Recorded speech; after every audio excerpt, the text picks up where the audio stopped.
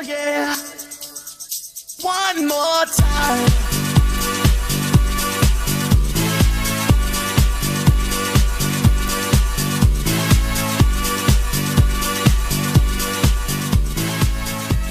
Hello, comrades, and welcome to Season 1, Episode 9 of Spectre. Today, I'm joined by a fellow comrade of mine, Andrew Harris. Andy, would you like to introduce yourself? Yeah, so my name's Andy Harris, and I'm one of the founders of Fans Supporting Foodbanks Scotland, as well as one of the organisers at the Celtic branch of FSF Scotland, known as Celts Supporting Foodbanks. Good stuff. So, just coming off on that point, then, Andrew, are you able to tell us more about who are fans supporting food banks and what's some of the work that you guys do? Yeah, absolutely. So Fans Supporting Foodbanks was initially founded in Merseyside in 2015 by Bobby Daniels, Dave Kelly, and Ian Byrne. It was founded as an organisation that had two simple aims. It was to support those in their community and their class who were struggling through football. So Bobby and Ian are both Liverpool fans, and Dave is an Everton fan. For those listening who aren't too familiar with football and rivalries, Liverpool and Everton are a fairly strong local rivalry in English football, and they came together to form the one organisation to support people in the city and, as I say, in their class who were struggling. But the overarching aim of the organisation is to see a universal right to food enshrined in law across the UK. Yeah, that's perfect, comrade. As a Toffee myself, I know all about the rivalry. That's my English team. So it's great to see that even down in England, the bridges are being built between two clubs such as these. And, you know, fan supporting food banks, isn't just centred around the clubs in England as well. We're also seeing a hive of activity here in Scotland. So I was just wondering Uh, if you want to cover some of the stuff that's happened in Scotland and all the activity that's happened so far. It's been really great to see. Absolutely. So, as I say, it was founded in Merseyside, and since then they've grown massively and organically as well, which is great to see. They've not been going and asking people or coercing folk to start things at their own clubs. It's been people going to them and asking how can we get involved. It's a great thing that's happening. We want to help out. So they've grown to, I think they're at roughly 40 teams or just over that at the moment, and it crosses some of the biggest rivalries in football across these islands. The main hub for the group, as I say, is still Merseyside, but I think it's over a third of all food bank donations come directly from them. It's like over a ton of food every week or something absolutely ridiculous like that. But as you say, we've got started in Scotland this year.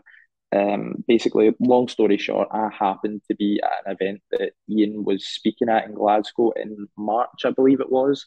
And having been an admirer for a long time of the work that Fan Sport and Foodbanks were doing, I thought I'd take the chance, have a chat with them, and see about potentially getting something started up here. Following on from that, I started asking around and found other people at different clubs who had the same interest in Fan Sport and Foodbanks and were also wanting to make something happen. So myself, Neil Cowan, Marty Smith, and Robert Foster got to work. And Neil, who's a Partick Thistle fan, organised their branch called Jags for Good, and they held their first collection like towards the end of April this year. We launched Fan Sport and Foodbank Scotland during the summer and had our first collection under that banner at a pre-season friendly between Celtic and Norwich, which also saw a van load of friendly Scousers coming up from the original branch to help us out, and we've no looked back since. We started out with between the four of us, five clubs. So there was Neil at Partick Thistle, myself organising things at Celtic, Marty Smith organising things at both Dundee and Dundee United, and Robert Foster organising it at Kilmarnock. And within weeks of that, we were up to six as a group of Rangers fans, organised by Ashley Baxter and Callum Murray, got on board with us as well. Yeah, that's fantastic, comrade. That's a really great insight.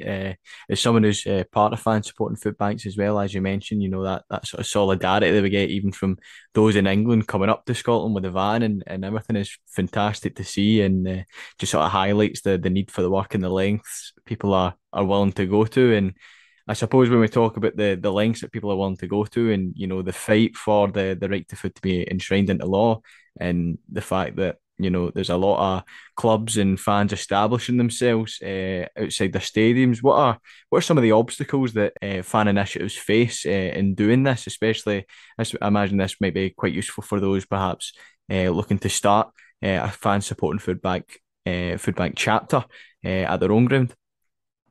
Yeah, absolutely. I mean, as I say, we've done some really good work since we've got started, but it's not been without its challenges. So a big one that we've had, sort of more generally as an organisation, has been the press and the coverage surrounding football fans as a whole. Actually, because as you know, there's a massive tendency in the UK and particularly in Scotland for many in the media to almost look down on football fans and see us as irresponsible or violent and try and stoke division between different teams and different groups of supporters when in fact it's initiatives like Fans Supporting Foodbanks show that that's really not the case. I guess it comes down to the fact that division sells papers, and we saw that ahead of the Celtic Rangers game at Celtic Park a few months ago. So for those who aren't aware, basically what happened was 2 days before the game, we had entirely unfair claims being made by former politicians about how so-called football hooliganism was going to make a return, and that would be the way that football fans were going to respond to the cost of living crisis. We then, 2 days later, the Celtic group and the Rangers groups of Fans Supporting Foodbanks, we made history. We stood outside Celtic Park together, bridging one of the fiercest, most historic divides in world football to collect for food banks supporting our communities in Glasgow. Funnily enough, that didn't quite manage it onto the front page, but as I say, division sells. Yeah, it's fantastic comment. It's always the same story, isn't it, when it comes to the media tackling Uh, working class people who try to organise themselves. They'll label them as thugs, criminals, and everything else in between to suit their agenda. And not Absolutely. only those obstacles in terms of taking on the various state sponsored media outlets. There's also a number of sort of I guess you could say technical difficulties that can occur with collecting outside of stadiums, and I know that's something that Celtic supporting food banks is faced quite recently. Are you wanting to give a wee bit of insight to that? Absolutely, yeah. So just very quickly on the point about the press, I do think it's only right that I reserve praise and convey thanks to a select few people in the media who have actually been very supportive of us since we get started. So specifically, there's been John Brady from the Daily Record and Off the Ball on BBC Radio Scotland. They've both given us great coverage and helped promote what we're trying to do. Off the Ball actually had Neil from the Partick Thistle group on very early on in the campaign to sort of promote what we're doing to a very large audience. And I think special thanks really need to go to Katrina Stewart at the Herald and Lewis Mackenzie from STV, who've both really gone above and beyond what is expected of journalists in their ordinary jobs. So Katrina's done loads of bits and pieces for us. She's hosted a webinar that we organised for Challenge Poverty Week. And Lewis he's joined one of our branches to help with our collections. And I hope I've not embarrassed either of them by that, because they never asked for any praise or recognition or anything. But I think it's important that we do highlight that as much as there is an overarching, very unfair narrative about football fans and whatever we try and do in the media, that there are a select few trying to make a difference to that. And I think we should support them. But I think the fact that they've not asked for any recognition or praise or anything like that shows that they are genuinely wanting to help out. But going back to the thing that you said about the sort of logistical difficulties we've been having, I know that we at Celtic Supporting Food Banks have had our fair share of issues surrounding this. You know, we've been collecting off the stadium footprint on a pavement across the road from the stadium. Basically, you need permission to go onto any privately owned property and do this sort of thing, and we don't have that permission from the club. So we've been trying to navigate between different bits of advice given to us by the police, by the council, all these sorts of things. It has caused plenty of difficulties so far. We're in the process of getting in contact with all the different relevant parties, whether that is, as I say, the council, the police, or the club itself, to try and get everything sorted. And we're really hopeful that we'll be able to do that over the course of the World Cup shutdown that's coming up. To be fair, that's not been so much of an issue across the board, I find, because I'm doing the organising at Celtic. I come at it from it's almost a slightly different set of circumstances to what you see at most other clubs throughout the country, just because of the sheer size and sort of geographical spread of our support compared to the vast majority of others. But what we have found generally is that, or what I should say as well, is if there's anybody that's looking to start, we'll obviously help you out with all these issues as well. But the amount of cooperation that takes place between an FSF group and a club in each instance it's of huge benefit. Like I think the Dundee teams in particular have been really good at it. Dundee actually, they've put a table out at their training ground for the players to bring items in and donate, which has got a pretty strong amount of donations coming from that. And we even saw Gordon Strachan, who I believe is the technical director at Dundee, out chatting to the group up there before a recent game and getting his photo taken with our Right to Food banner and everything. So it shows that there are plenty of people within the clubs that are, wanting to help us out and wanting to make a difference. It's just trying to get that sort of happening across the board as a campaign. I guess the final barrier, as it were, comes down to really just getting the word out about who we are and what we're doing, what we're trying to do. As I say, I feel almost bad that I'm speaking from a perspective of the work being done at Celtic, which, as I mentioned, isn't quite the same circumstances as most other clubs. So they are all things that can be overcome with work and with dialogue and communication. And as I say, if anyone listening to this is interested in getting involved, either at a club that's already got a branch set up or is looking to get one set up themselves, we'll help you out with it every step of the way. Yeah, that's great, Comey. That's a good insight into some of the difficulties faced, specifically those on, utilising the footpath at Celtic. I know it's been an issue, and one of the issues is obviously the communication, even with the police there. It's been an issue of police providing mixed messages, stating that would be able to park up opposite the stadium with a permit, but that permit can be revoked by a match commander, who then can revoke another decision by the traffic commander. So all these loopholes can pose various challenges.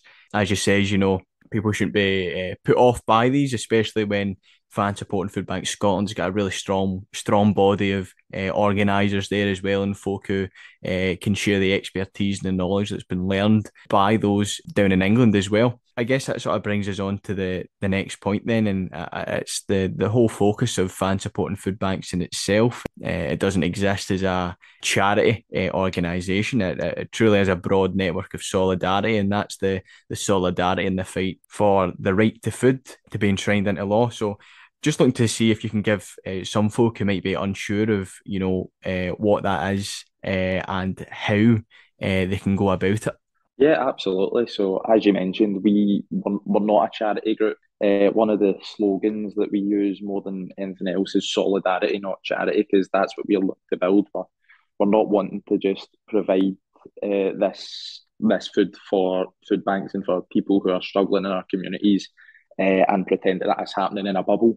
We have to acknowledge that it's part of a wider societal issue, which is that we're the sixth richest country in the world, and there are people who are living in abject poverty, meaning that they don't have suitable housing, they don't have food to eat, their kids are going to school hungry, they're having to skip meals to provide food for their kids. All these different things all come into it, and that's a key reason why we believe that a broad campaign is needed to deal with not just food poverty, but poverty in general. That's why Fans Supporting Foodbanks is a part of the Enough is Enough campaign. And Ian Byrne, as I mentioned earlier, in particular, has done outstanding work for not just for Enough is Enough, but specifically for the Right to Food campaign since being elected as an MP in 2019.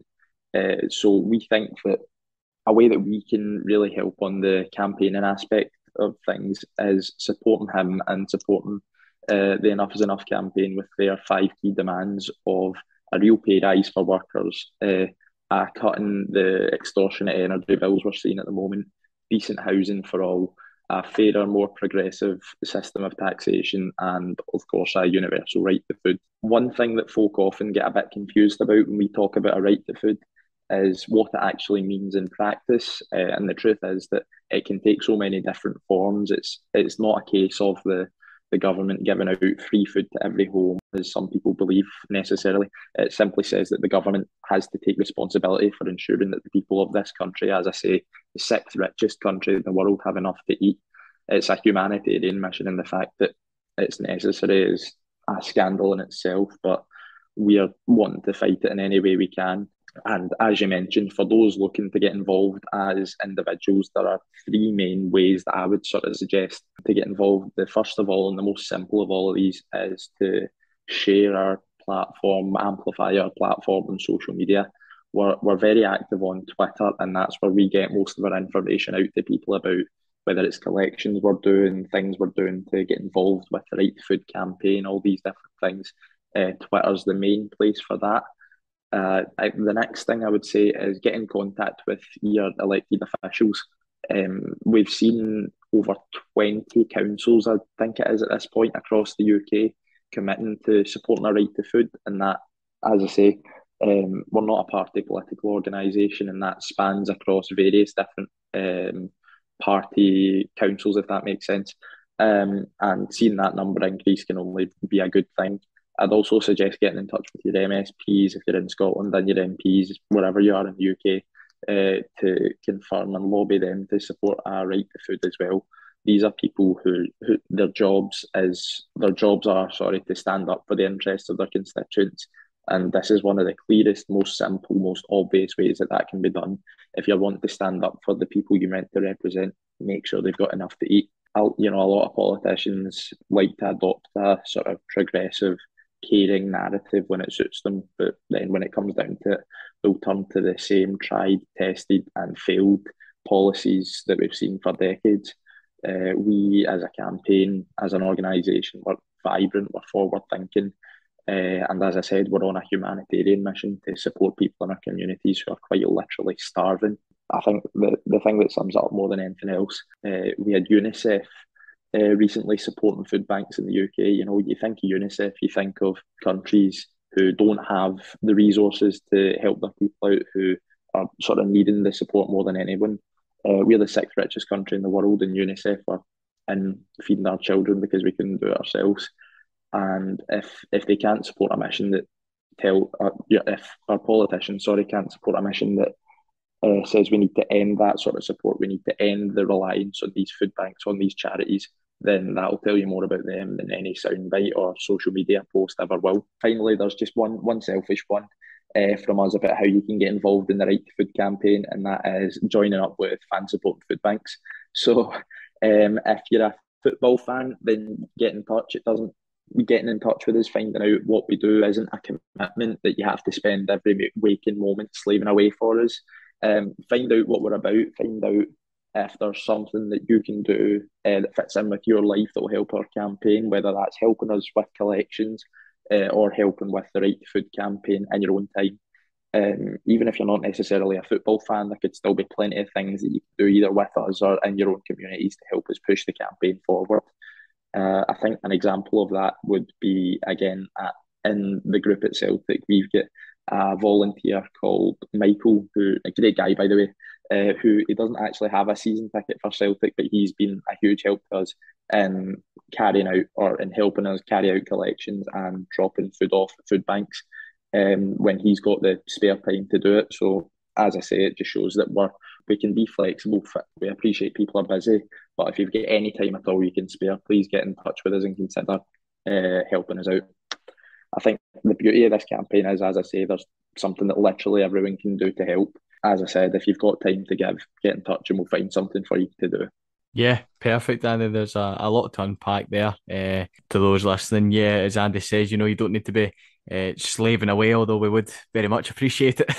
So if you're feeling generous, go for it. But yeah, just going back to sort of the right to food then, and the sort of current situation we're in Britain, with the fact that so many people are now forced to rely on food banks. The number of this is continuously growing, and clear consistency with the growing Tory austerity measures that have been implemented over the years. It's a direct correlation, and we're seeing the effects in this, not just in everyday people and their bills. But even at the food banks where people can no longer afford to even donate what they could before, and we're seeing a shrink in donations, and that leaves our most vulnerable in one of the most precarious situations possible, where they're now truly forced between eating or heating their homes. And it's a terrifying prospect when you think of how many people are parents and making that choice for their children, as well as Andy's mentioned earlier in the show. There's people skipping meals, they're making sure their children eat before them and still going to work, and it's absolutely frightening. But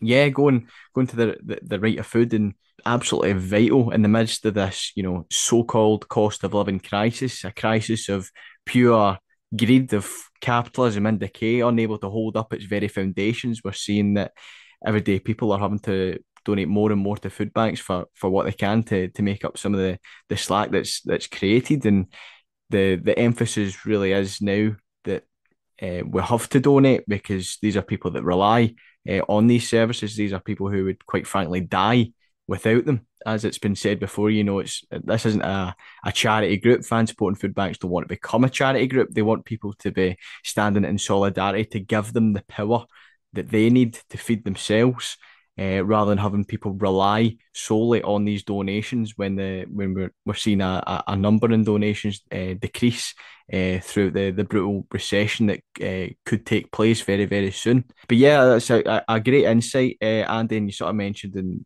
the slogan that's used of solidarity, not charity. And there's also the other slogan, which we've talked about briefly before, that is hunger doesn't wear club colours. And you've highlighted previously the success of this slogan, especially with the likes of Liverpool and Everton and Rangers Celtic. I'm just looking to see if you want to talk more on sort of that success with the slogan, and bridging some of the rivalries and perhaps some of the successes that these fan initiatives have had in establishing themselves within the actual framework of the clubs they support also. Yeah, absolutely. As you mentioned, a key slogan which is really fundamental to everything we do is that hunger doesn't wear club colours. And it goes to show, as you mentioned, with the rivalries that have been broken down, even if it's temporarily, to come together and support these initiatives. There is so much more that unites us than what divides us, whether you're a Celtic fan, a Rangers fan, a Liverpool fan, an Everton fan, a Man United fan, Man City fan. Any rivalry that you can think of between football clubs is absolutely nothing compared to the solidarity that we really have for each other when it comes down to it. I think, as I mentioned earlier, the collections in Liverpool, or in Merseyside, I should say, the Everton side don't like me calling it Liverpool so much.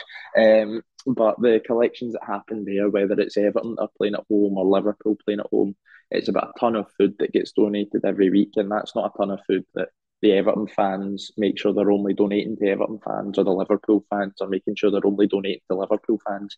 It's people donating to people who need it, and that it's something that we're looking to expand on even further than we already have. As we both mentioned, we've done some good work on it so far, but I think we're able to do more, and we're always looking to do more. We're always looking to grow and continue in the work that we've have been doing, and we want to continue to do. And the thing is, it doesn't just apply to football clubs as well. Hunger doesn't have a gender, so the fight against hunger shouldn't either. It's not Catholic, it's not Protestant, Muslim, Hindu, Jewish, atheist, so neither's the fight against it. It doesn't have an age, it doesn't recognise borders, it doesn't have a sexual orientation, it doesn't even have one singular political party, and so the fight against it doesn't have any of those things either. But at the end of the day, it's about our class supporting our class, our communities supporting our communities, and that's all it essentially comes down to. Yeah, that's absolutely spot on, comrade. As you said there, doesn't wear colours of any form. The shocking disgrace of, implementing policy that puts people on the breadline is a pure moral choice at the end of the day. And just going on to then there, just to round up and finish off there, Andrew, just looking to see if we get any final talking points, and whereabouts can we find Fan Supporting Foodbanks across social media and that? Yeah, absolutely. So I think in terms of a final talking point, it would just be reiterating that fact that we've done some good work so far. We've been active as Fans Supporting Foodbanks Scotland for I believe it's just under 4 months now, and we've done lots of good work already with a relatively small but committed group of volunteers. So if you're willing to expand the capacity of what we're able to do, then get active, get organised with us, and join the fight for a right to food and an end to poverty. Because as I said before, ending food poverty is not the answer. It's ending poverty in all its forms is the ultimate aim of this group. So in terms of getting in touch with us to get involved, we're on both Twitter and Facebook as FSF Scotland, and we also have individual branch Twitter accounts. So if you're a Partick Thistle fan, you can go to @JagsForGood. If you're a Dundee or Dundee United fan, you can go to @DundeeFSF. If you're a Celtic fan, you can go to @Celts Foodbanks. If you're a Rangers fan, you can go to @Gers Foodbanks. And last but certainly not least, if you're a Kelly fan, you can go to @Kelly Foodbanks. And we hope to expand that number of individual branch Twitter accounts as more and more people from more and more different clubs look to get involved. Yeah, that's fantastic to hear, comrade. And I'm sure the person who does the art for all this will be very, very busy when all these clubs get established. But yeah, no, that's perfect, comrade. Just want to thank you for your time, for coming on the show and giving your insight into this, especially on the right to food and the form that that fight takes. It's been an absolute pleasure. Thank you very much for having me on. I've really appreciated it. Thanks, comrades, for tuning in to another episode of SPECTRE. As discussed in the show, the Fans Supporting Foodbanks initiative are grateful for the donations that you're giving them. They're also sickened at the fact that a need for food bank donations continues to grow each week. It's been noted in the British political climate that an unelected head of state has appointed 2 unelected prime ministers in the space of just a few weeks, showcasing to the world the absolute farce of Britain's so-called democracy. This is a democracy that has millions of working class people in fear. Fear that they won't be able to feed their children, and fear that they'll freeze to death in their homes this winter. In Scotland, hundreds and thousands of these working class football fans are continuing to come together to watch their teams at the weekend to escape such fears. These same football fans, as we've discussed, are labelled hooligans, thugs and criminals by the media. Yet these are the fans that are coming to the collections, not only to donate, but to ask what they can do to put an end to food poverty in their communities. They're taking part in organising collections, communicating with their clubs, and working alongside fans of other clubs, even their rivals. They're continuing to show and build the solidarity that is much needed in today's economic climate, a climate of capitalism and decay. The working class people of Scotland will continue to build and strengthen the solidarity that has grown over the last couple of years, especially through the Fans Supporting Foodbank initiative. Tory austerity won't stop them from standing with their fellow workers and ensuring that these workers have enough food on their tables. SNP sabre rattling against trade unions won't stop them from supporting those taking industrial action against the private companies that continue to exploit them and force them to use food banks. And feudalistic inbred monarchs won't stop them or keep them down. The working class people of Scotland will continue to fight against those who live off the blood, sweat and tears of their labour, no matter if they call themselves king or queen. It's up to us together to stand united in the fight for not just a right to food, but to the emancipation of the proletariat as a whole. Thanks again, comrades, for tuning in to another episode of SPECTRE. Be sure to give Fans Supporting Foodbanks a follow and continue to retweet all their social media posts to get the information out there to as many people as possible. If you're looking to get involved, take note of what Andy said and contact Fans Supporting Foodbanks to see what they can do to assist you in setting up a chapter at your club. Be sure to leave us a review on Spotify or on any other platform that you're listening in on, and be sure to share us on social media. Share us to your friends, family, co-workers and everyone else in between. A reminder as well, for those looking to get on the show, be sure to send us a message via the email that is linked in to the SPECTRE Podcast Twitter account. Remember, comrades, we'll have to stand together in this fight, for we are the workers. We serve no king, no queen. We serve only the working class.